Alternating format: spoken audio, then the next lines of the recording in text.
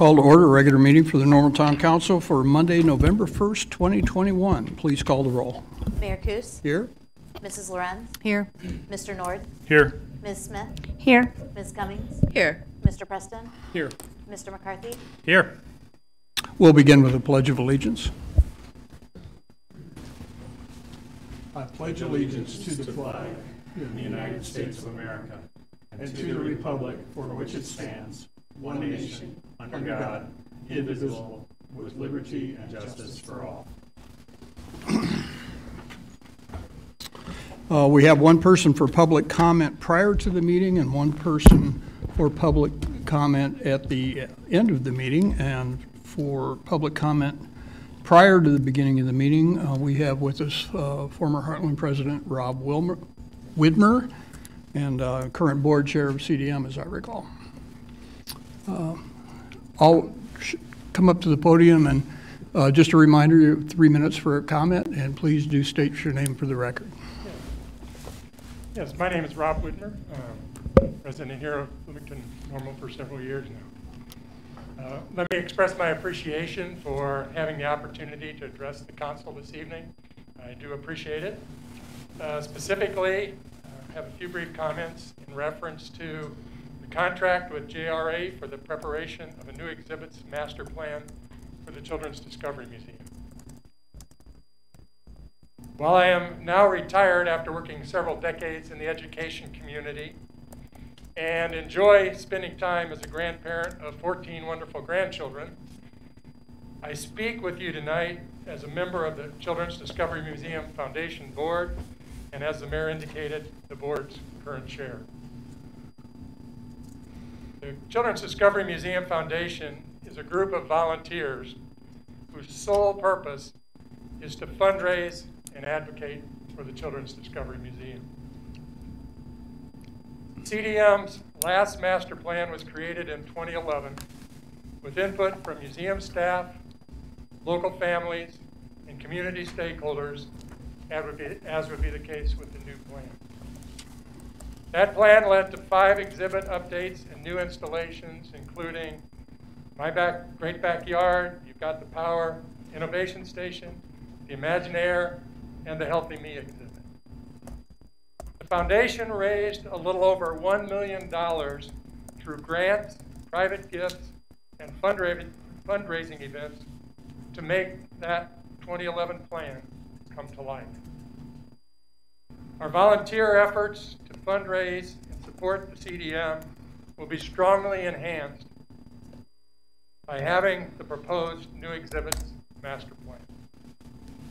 This plan will prepare the CDM for the future and provide a well-focused roadmap for the foundation to effectively support the museum's important work.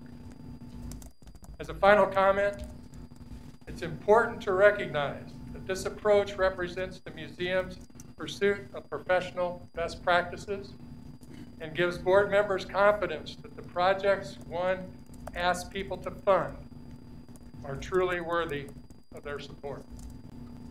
I strongly encourage you to approve the resolution before you tonight. Thank you for your time and attention. We move to the omnibus agenda. Items considered routine and will be handled with one vote unless a council member would like to pull an item for discussion. Ms. Cummings? I'd like to excuse for any bills that I've incurred. Thank you. Mr. Nord? I'd like to pull items B as in boy and D as in dog. Motion for approval, Move please. approval. Thank you. Items considered on the omnibus are approval of the minutes of the public hearing of October 18th, 2021, and approval of the minutes of the regular council meeting of October 18th, 2021, and a motion to approve the 2022 year town meeting calendar. Please call the roll. Mrs. Lorenz? Aye. Mr. Nord? Aye.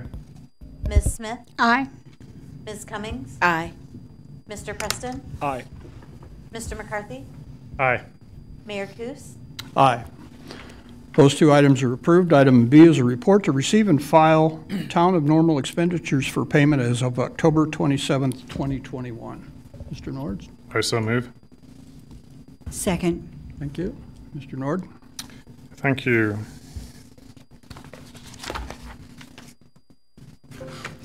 On expense page 1 and 2, under city manager expense, there's 2 expenses for $500 each.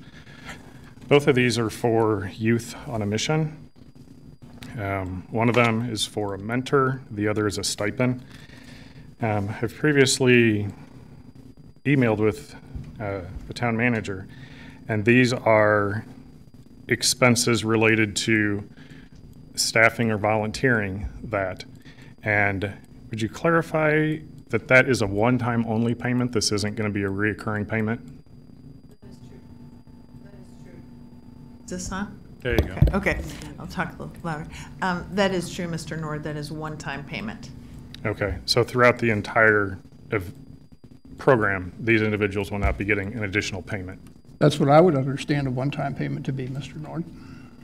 Okay. Then this program, we've got a couple issues with it. You know, it seems like a lot of it is similar to the Bloomington one-on-one, you know, which educates people as to how the town of Normal government operates, which at that I'm in favor of, but we're excluding, it's only open to children at Unit 5 schools and U-High. So we're excluding all children that are homeschooled, that go to private schools, and these are families that are taxpayers in Normal that are funding this as well. So that I disagree with, because, you know, if we collect tax revenue, it should be for the general welfare of everyone, not just specific to certain schools. And then the other piece that I have issue with this program is, in addition to what Bloomington's doing, what we're doing, which is not what they're doing, is we're lobbying. These children will be lobbying. They'll be taught how to lobby. And the Youth on a Mission states that they will engage in activities like community service, lobbying, and strategic planning. And that the council will directly involve the students in policy making as well as special projects. And they will go to advocacy training for state and local issues. So when they're setting policy, who is it that's going to be determining which side of any political issue they should be lobbying for? You know, that is not the role of local government to define that for these kids. And that's why I've got, well, those are my issues with that. And then the second item I had. Could I address that, Mr. Mayor? I think we should, Mr. Nord, I'm going to put you on pause on your comment, and Sure. I mean, I'm just not sure if we want to rehash that particular program when we're only talking about the expense, but I appreciate you hearing that you would like to see the program expand to include students from more schools and homeschooled situations, which is great. We'll look at doing something like that next year perhaps, but this was the first year, so the plan is to start small, grow the program. This is very different than I believe the program Bloomington has. You might not be familiar with the citizen engagement program that we used to have pre-COVID, where we had an educational program where we had citizens participate, and it was a multi-month experience to learn about the municipality. I think that more closely mirrors Bloomington's program. This is not it. This program is built off a template that we discovered through the National League of Cities, working very closely with Ms. Cummings, who is active in that program, in regard to issues that they may address. I think what you would learn is that the lobbying is the Illinois Municipal League Lobby Day, of which people here at the council table participate in many occasions, and this program would include those students in that experience. So it would be topics that are of interest to the town of Normal that we partner with the Illinois Municipal League on. And for additional conversation about the program, I think that we would defer it to the future and let Ms. Cummings discuss. Ms. Cummings? Absolutely. Thank you for the floor. First of all, it tickles me that somebody could read something and take it completely out of context, completely. This program has been designed and modeled after the National League of Cities. I did attend, and Ms.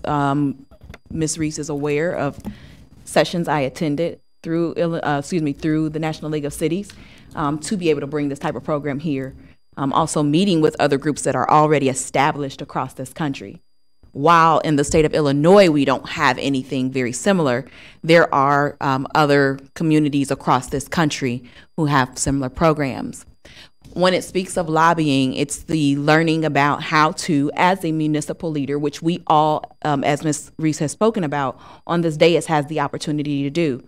We have two opportunities to do that at a state level for Illinois Municipal League for their lobby day, as well as through the National League of Cities when they do their congressional summit, which is in Washington, D.C., where other community leaders across this country go and lobby the federal government. And we talk about issues, one of them having been, we were very instrumental in the infrastructure bill that eventually got passed. And that went on for almost 3 years and was very big, one of the things that I was also a part of, and glad to be able to say that. So those students will have those opportunities to learn those things. Also, because we're doing this through the, kind of in conjunction with the National League of Cities, they will have their own sessions once we get to the point as a or as a group to be able to send at least 1 or 2 students. They will be able to go and sit in on sessions that are geared towards youth, and they'll meet other youth, part of youth commissions and youth councils across this country, and actually do advocacy work and lobbying as well. So this was not something haphazardly done. We've done our research and we know what we're doing and trying to provide. As far as very much inclusion, can we grow? Absolutely. But we have been very intentional on being all inclusive as possible and very diverse as a group. Back to you, Mr. Nord. On this issue? No, because I'm on a different topic, so finish this. On this issue, go right ahead. I'm kind of surprised that we're delving as deep into this issue beyond clarification, but as long as we've opened the door. There appears to be about $1,100 worth of expenses in today's bills. And thank you for clarifying that that appears to be all that will be expended for this program. It's not. No. No? That's this bill cycle only. I thought that these were one time. Let's not have discussion. Okay, well, maybe that makes my point.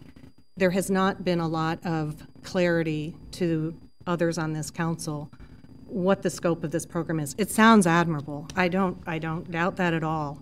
I know that many of our school districts' social studies departments have engaged in activities like this, taking kids to Iowa caucuses and to DC and down to Springfield. So it is happening in our community, and I just don't understand maybe the scope and how this came about and the reason that we are endorsing it. I'm not sure who owns this. Is it staff? Is it council? Is it Ms. Cummings? So those are some questions that perhaps at a future strategic planning session we can clarify, as well as future costs. Mr. Nord. Thank you. My second item is on page 19 of the expenses under Stormwater Management Fund. There's an uptown drainage study. We had communicated a little bit, but I didn't quite get a yes or no answer. With this expense for this drainage study, does any of that expense relate to the underpass? No. So we're doing a drainage study in Uptown and we're not including the potential impact of the underpass? No, I believe I explained in my email that this particular study using Baxter and Woodman is to address a drainage problem that currently exists. We're trying to deal with a flooding issue. Okay, that seems a little short-sighted knowing that the underpass is coming and there's going to be drainage issues with that, and that should at least include that if we're going to be doing it. Mr. Well- Nord, I would point out in the email response to you, that was addressed, and that drainage issues would be part of Phase 2 design done by WP. Okay, so with stormwater, so with this expense, the underpass is not a part of it. All right, I That just is don't correct. understand This is that. dealing with a current problem that we asked back, that we have contract with Baxter and Woodman to evaluate and hopefully provide a recommendation on how to solve a current flooding issue. In regard to the underpass, as Mayor indicated, that is still being designed, and there's a different firm that's working on the design of the underpass project. Okay. Thank you, that's all I had. Further on bills? Please call the roll. Mr. Nord? No. Ms. Smith? Aye. Ms. Cummings? Aye. Mr. Preston? Aye. Mr. McCarthy? Aye. Mrs. Lorenz? Aye. Mayor Kus? Aye. The report to receive and file is approved. Item D is a resolution to accept the proposal and authorize a contract with JRA for the preparation of a new exhibits master plan for the Children's Discovery Museum in an amount not to exceed $50,000. Mr. Nord? I so move. Second. For clarification, this was bid out, but there was no indication as to what the other bidders bid. Could you tell us the other bids? For clarification, it was not bid out. This is a request for proposals, which is different than a formal bid. The request for proposals is a process that is used regularly to solicit services, professional services in this regard. So we submitted our notice of seeking proposals to 8 vendors. Excuse me, while I'm talking, I'm going to invite Ms. Wisman to come forward, and she might be able to address questions in greater detail. But we did invite 8 experienced firms to submit a proposal, of which 4 responded. In the request for proposals, what it does is that process allows us an opportunity to evaluate the proposals based on experience, their book of business, their not only price, but their timeline, their process, as well as their references. And so we can evaluate the proposals based on multiple things than just price. And so I will ask Ms. Wisman to jump in and explain a little bit more on the selection process. Excuse me, since I only have 10 minutes, is this going to take up my time on this? Does that, did I answer your question? If not, then I'll ask. Well, Ms. it's just a lot of the other info I may not need. I'm just looking for what was the couple costs for these other 4 that turned in bids. I think, Mr. Nord, that seems irrelevant because she explained the process is it's not a bid. I'm still asking how much it was. We'll get that information to you. It's would- probably not Yeah. at hand. Well, I think Ms. Wisman maybe can say how they all played out in terms of price. Yeah, they all were in the same ballpark. One of them was a little bit over because they had an additional service they were offering. So they were all right around 50,000, and there was one that had an additional 8,000 that was suggested for some additional services. okay, thank you. And then the write-up says that this is, or I guess maybe not the write-up, but this is not an official report. What do you mean by that? This is not, this is an official planning document. All right, so this is an official planning document. Now, this is not going to be reimbursed by the foundation. Is that correct? This is coming just out of the general fund? Correct. It was budgeted for in this fiscal year and Okay. approved. So my understanding, what council has been told for the longest time is the foundation reimburses the cost of exhibits. How is this not related to exhibits? What the foundation fundraises for is for the fabrication of the exhibits. So that is the most expensive part. That's where sometimes $1 million plus price tag happens. It's the hardest thing to budget for, and it's the relationship that the foundation has with the town. So historically, the exhibits are paid for by the foundation, whether that's through grants or through direct fundraising, through gifts. It is the foundation that has that responsibility. This is a planning document, which is a best practice for museums. Institutional planning is a big part of what museums do to remain relevant, to remain up to our standards, and to be able to better serve our larger community. It's part of best practices for the American Alliance of Museums, which we're members of. It's pretty standard for museums to do this. Sure, and I'm not questioning that. I mean, my children go to the museum. We love the museum, but this is something that I thought we were getting reimbursed, and that's where the question comes from. I've asked for the document defining, the policy document defining what's reimbursed, what's not reimbursed, and I've yet to receive it, so hopefully I get that soon to clarify all these questions. But in my communication with Ms. Reese, the foundation does not decide which exhibits will be built or how they should be built, that this is a professional staff decision. So, which is why the department pays for this study. This is a planning document for museum professionals to create the plan for moving forward the exhibits as well as the museum. And the people who are on our foundation are not museum professionals. We'd be lucky to have a few if we could find some, but they are on our staff, and that is who we want to plan for the future of these exhibits. Sure. I would like the citizens, the community to have some input. This is their tax dollars. This is their tax dollars, but Ms. Reese had said that, you know, this is the professional staff deciding. So how will the community? That's what this process that we're asking you to approve tonight is for. Okay. This is actually, our planning process includes a great deal of public input and working with stakeholders. We work with our local schools, home schools as well, as you mentioned earlier. We work with child care facilities that we partner with. Anybody that wants to have input, our museum families, visitors, we actually have quite a bit of stakeholder input, so.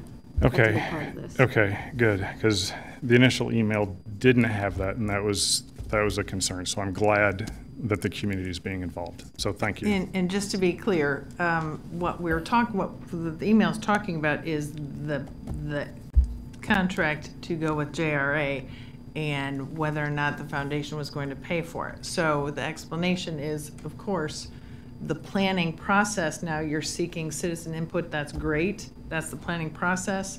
Staff is responsible for implementing the plan, and the foundation is a significant partner in the implementation in terms of making sure we have adequate dollars to pay for that capital asset.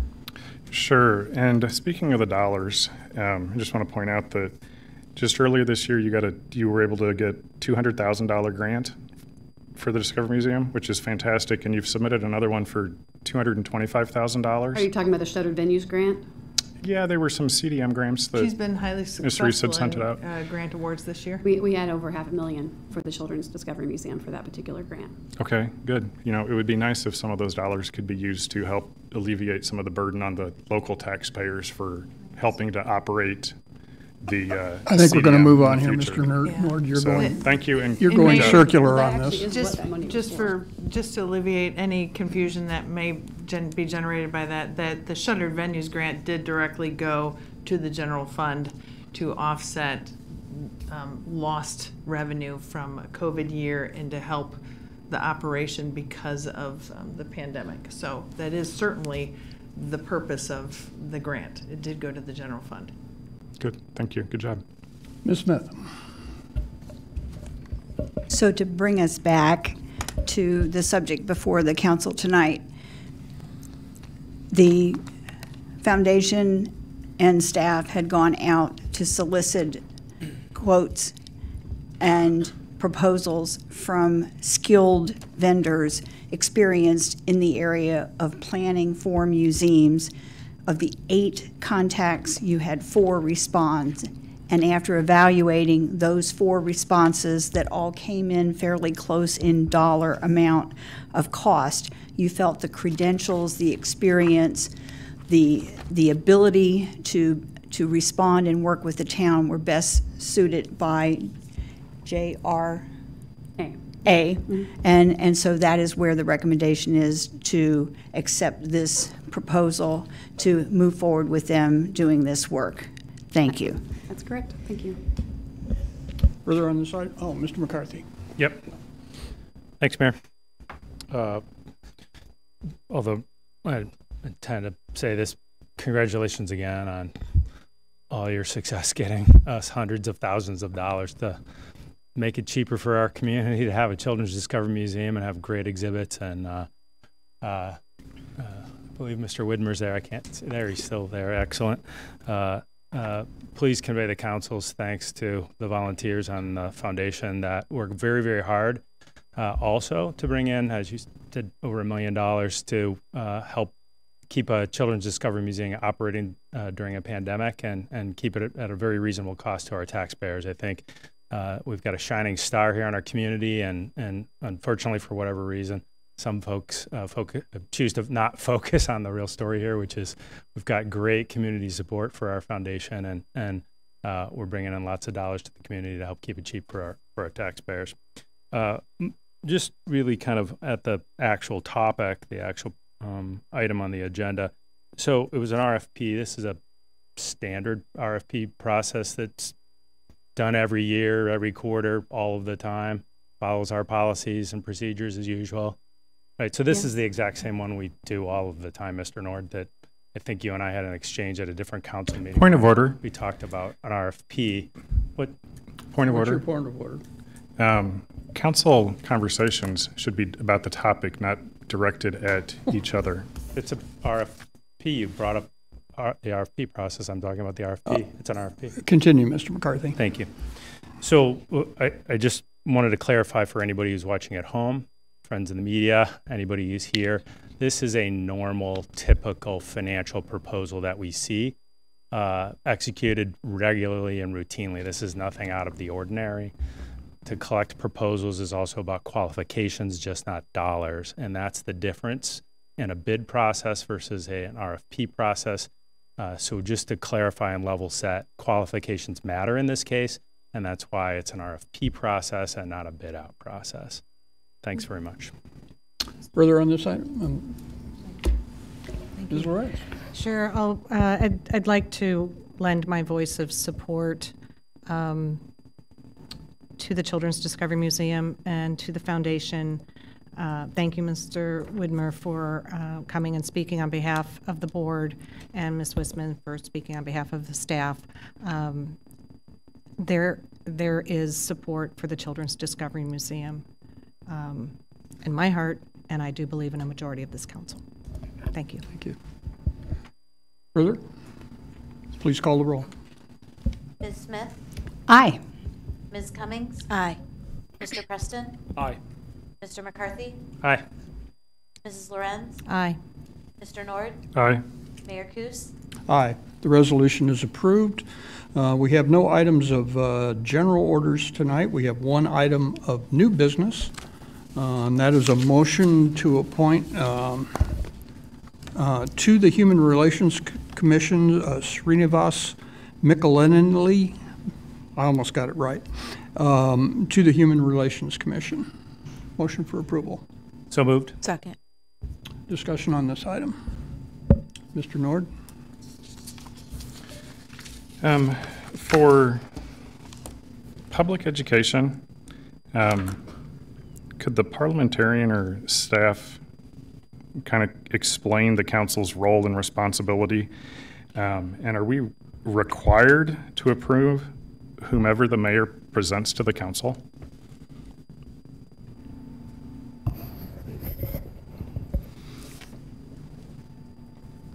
No, you're not required to approve it. The council could choose not to consent to the mayor's appointment. Under our ordinances, it's for boards and commissions generally. Under our ordinances, it's the mayor appoints with the advice and consent of the council. Okay, thank you. After the last meeting, I was confused because it seemed like there was conversation where we were expected to. or required to. Has the public been informed and provided the opportunity to give public input with, or to who's being appointed or recommended for appointment? Does the public know? No, not in advance of Mayor Coos just announcing the name. I think you asked me that the last time we had an appointment. The conversations occur generally between the candidate seeking to be appointed and Mayor Coos. I would add, Mr. Nord, that the appointment is mine. It is up to you as the council to accept or reject that appointment. We have never had public hearings on our appointments, subjecting people to that level of scrutiny for their volunteerism for the town of Normal. Sure, I understand. I just want to point out that across the border in Bloomington, they have appointments all the time, and they let the public know, so it's just very awkward that in Normal, the public doesn't find out until after the fact, so they're not given the opportunity to speak, which I think, you know, is wrong. We should err on giving the public as much involvement with us as possible, because I asked to speak with the appointee, and I did not receive a call back. So I honestly have no idea. I can't place judgment one way or the other. And as people that are entrusted by our constituents, you know, we should be making educated decisions and votes. So, well, Mr. Nord, I will add that across the line in Normal, we don't do that. And the council has been quite comfortable for doing that for as long as I've served, and much longer than before I have served as a mayor. 2 to 3 previous mayors I'm aware of have followed that same process. And I don't want to get into an argument here, but you are the only person on this council that has an issue with that. With making educated votes? Okay, well, I do have an issue. And the only other piece I wanted to point out, because this doesn't have to do with the appointment, but has to do with the Human Commissions Relations Board.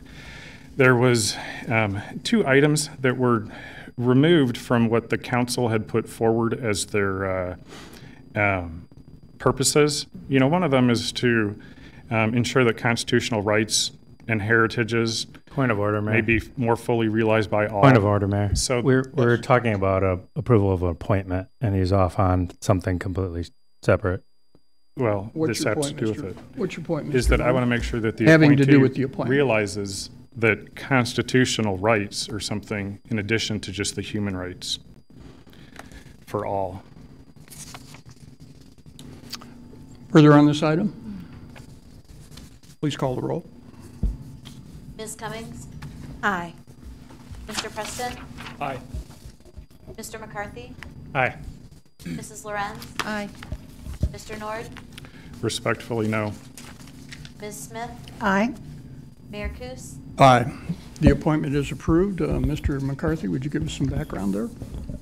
Sure, I'd be happy to.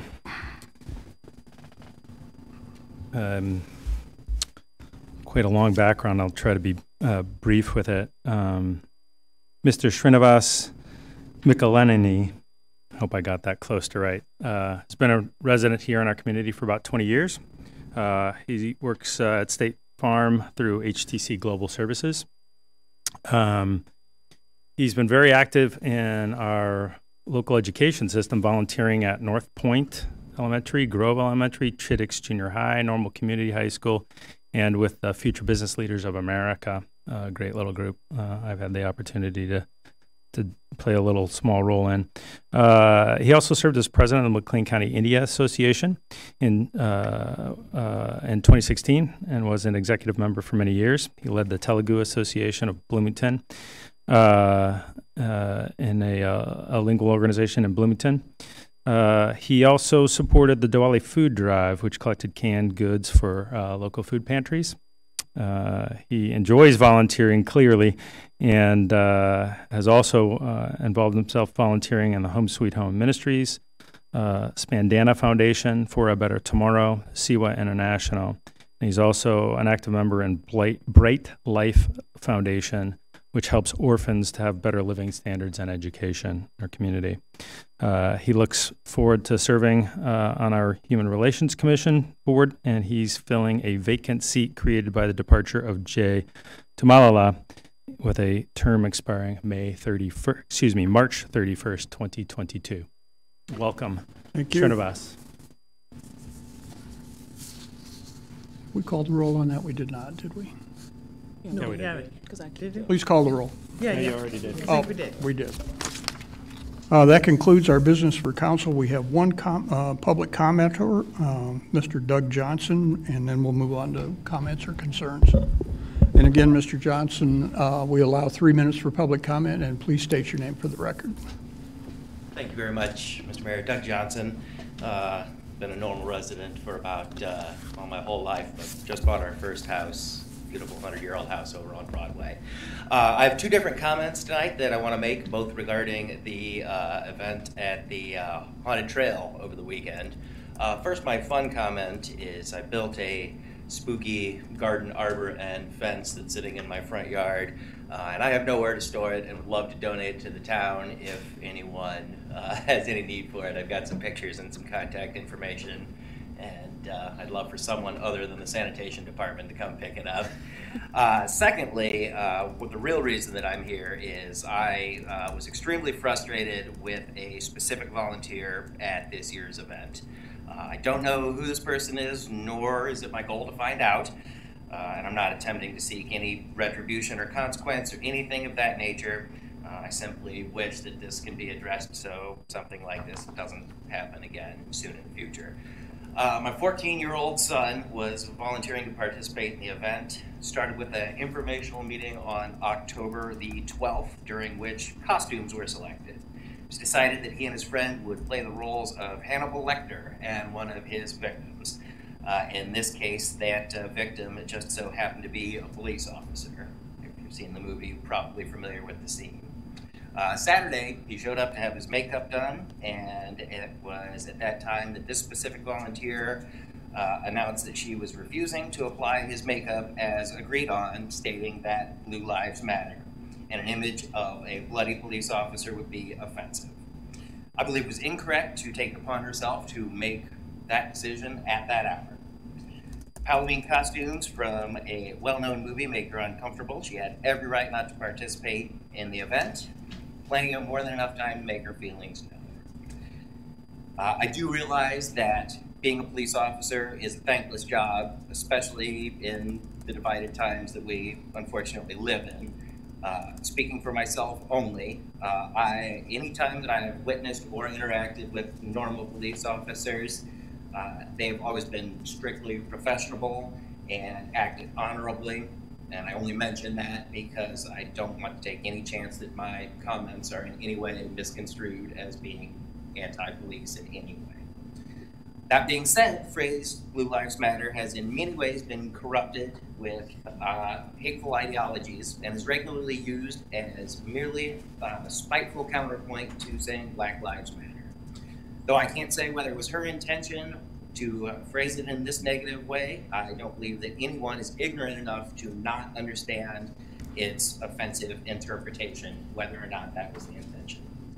My last point, I find it highly inappropriate for anyone to attempt to raise this or any other political view to a child volunteering to do their own good for the community. And while I was extremely curious about this, and again, I don't care who she is or want to know who she is, I just hope that she can hear that and think about that, whether those were her intentions or not. And that's all. Thank you, Council, for its time. Thank you. We move on to comments or concerns before taking a motion for adjournment. Ms. Cummings. Thank you, Mayor. I'm going to try to be brief in my closing tonight. I hope everyone had a wonderful Halloween.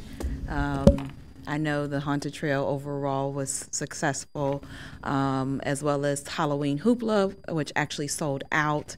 And I know it rained during the treat feast uptown, but I did hear that there was still quite a few who participated. So I'm so glad to hear And so many of these events are geared toward our children and youth, yet I feel like those were the things most attacked tonight. And that's just my opinion on that. I'm looking forward to us having further conversations. I think in our 2040 vision, we talked about how do we engage our youth, and with an attempt to do that on multiple levels, it still gets attacked. And that's very interesting. We get compared to what someone else is doing.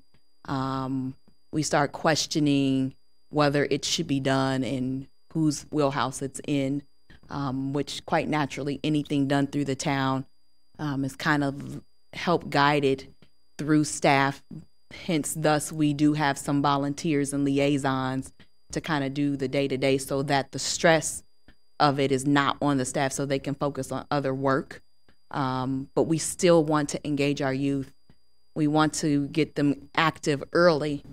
We're also trying to help create a pipeline for those interested in working for our town, staying in our town, seeing it as something, a place that they can stay.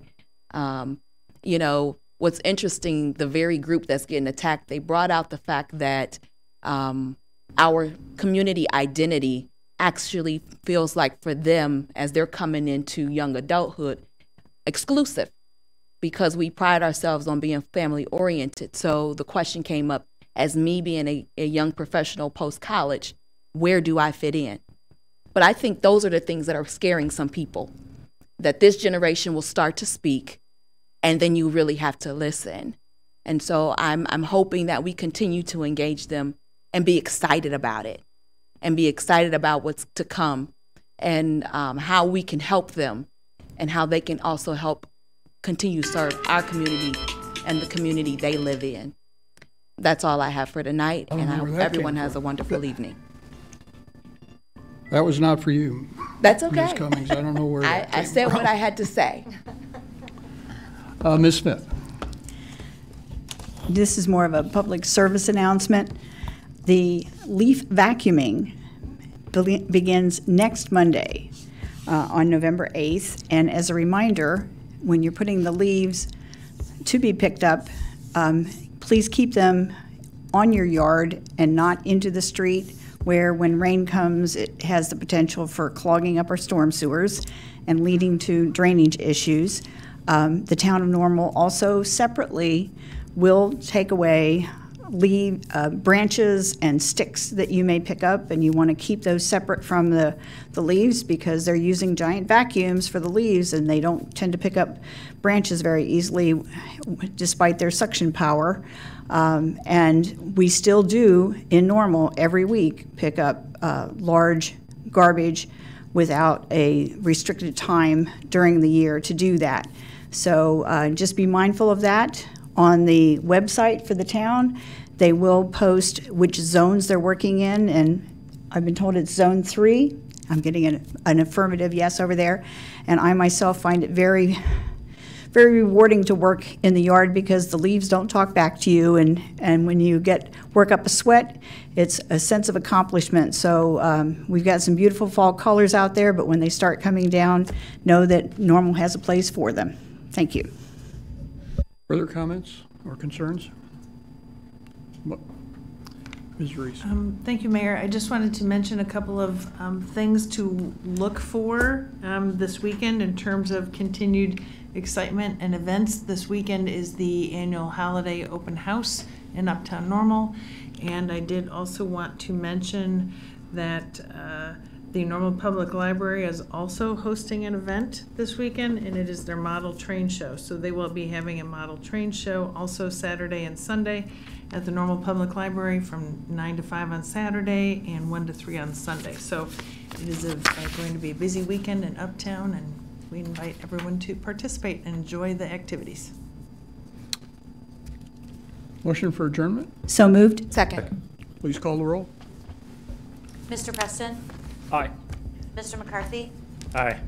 Mrs. Lorenz? Aye. Mr. Nord? Aye. Ms. Smith? Aye. Ms. Cummings? Aye. Mayor Kus? Aye. We are adjourned.